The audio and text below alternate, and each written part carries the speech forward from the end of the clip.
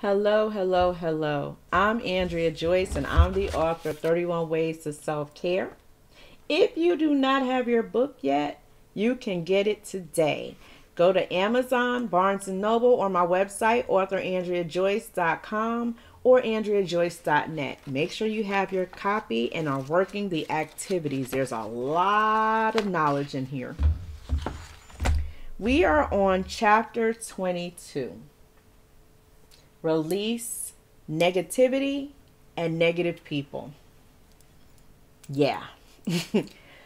Woosah. We have to get to a place where we protect our peace. Now, I do want to tell you this, that there are times when it's really not protecting your peace, but rather it's running away from a situation you need to handle. Make sure you're honest with yourself. This is why you're going to see inside, look inside, and see how you really feel about a thing. And we're going to talk about cleaning out your closet very soon, because there are times when people say, I'm protecting my peace, but really what they're doing is causing a situation to be even worse, because instead of addressing a situation and getting a handle on it and having some resolution, you leave it hanging and dangling in the wind for it to come back at another time, and it might be worse. Never be afraid to confront some issues that need to be confronted. You cannot overcome anything that you're not courageous enough to confront. It's not easy talking about the tough things, the hard things. It's not easy, but it's very necessary that you get everything out, everything in the open, so it's addressed. Now, once you do that, if there's no resolution, or the resolution isn't one that's a win, you are free to walk away. You are free to close doors. You are free to say maybe later, maybe another time, but I tried. Remember we talked about change in one of the earlier chapters? Remember I told you change is not often easy? Sometimes change is not even wanted. So just because you're caring for yourself and you're making the necessary changes and you're healing doesn't mean the other party or the other parties are doing the same. So as you're evolving and you're growing, you may have to release some people because they're not moving in the same direction you're moving in. There's some people that will never be able to go to the places that you're going to go. There's some heights, some depths, some promotions, some elevations that you won't be able to take everybody with you. It's the truth. So you need to understand that even if you love someone, even if you care for them, you might have to leave them behind because holding on to them is hindering you. You can't fly if they're hanging on to your tail feathers. Remember we talked about in an earlier chapter pouring positive things into yourself, putting yourself first. Well, this ties into this. There's some people in our lives that are abusive, whether it's physical, whether it's emotional, whether it's mental or verbal. They're abusive. You don't deserve to be abused. There's nothing you've done on this earth where abuse should be tolerated. I'm sorry. I would rather you remove yourself from a dangerous situation than sit in it and face the possibility of death. And death doesn't just happen physically. There are people who speak negative to us and it kills our dreams. It's sure enough death. They tell us we're not worthy. They tell us we are not valued, that why were we born? We should have never been born. They should have. And those things chip away at our self-esteem. They chip away at our confidence. They chip away at the love that we have for ourselves. They chip away at how we value ourselves. And in time, we feel that we're undeserving of good things and good people. And we get into this place of, I'll take anything I can get just to get something. We settle. And settling is not what we should do. You're valuable. Even if no one ever tells you, tell yourself that. And I know it's easier said than done, believe me.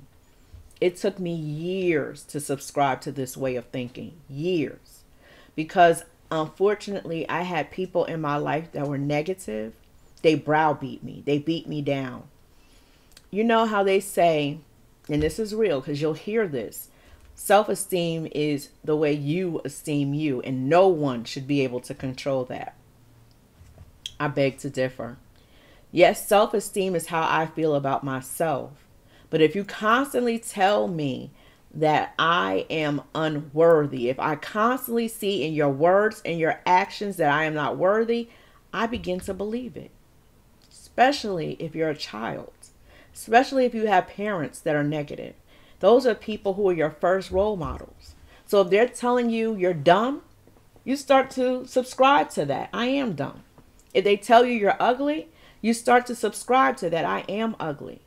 But this is why at some point I pray, I hope, I wish, I desire that you would understand how precious you are, how gifted, how talented. And if no one else tells you, that you would find within yourself the strength and the courage to believe how great you are.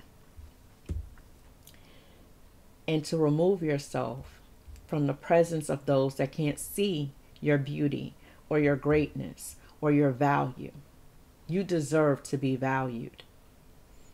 So, in this chapter, I talk about releasing yourself from negativity and negative people. I offer to you some scriptures that help me to start speaking to myself, to get the courage to stand up to people who didn't see me. The problem was this: they saw past mistakes. They saw who I used to be, but I had grown past that. I had grown up, and they hadn't seen who I was. And it wasn't my job to defend myself. I wanted to. There have been many times I've wanted to defend myself, and I haven't been able to because they wouldn't listen. They couldn't hear me. But it was okay. As I moved away from them, I was able to show them with my actions who I am. Some people I had reconciliation with, others I didn't. And it's okay. I'm better for it. So I'm here to help you to see that you are valued and you are valuable.